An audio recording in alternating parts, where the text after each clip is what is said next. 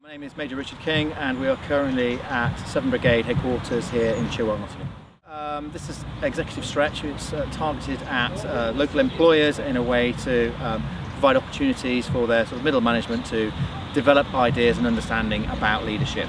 So the day is very much structured by the representatives from those organisations coming along.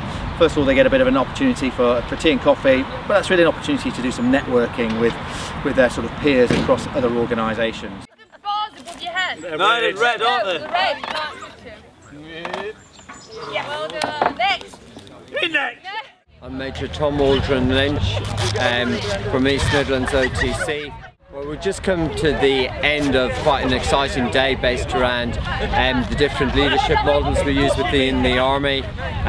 We've got a group of people from various different employers in the East Midlands, and they're carrying out a bit of a challenge, a command task. We're giving them a practical challenge so that they've actually got to think about how they behave as a group, how they behave as individuals within that group, and indeed how they might improve the leadership within that group. And of course that might or will help them reflect on how they should behave as leaders to be more effective.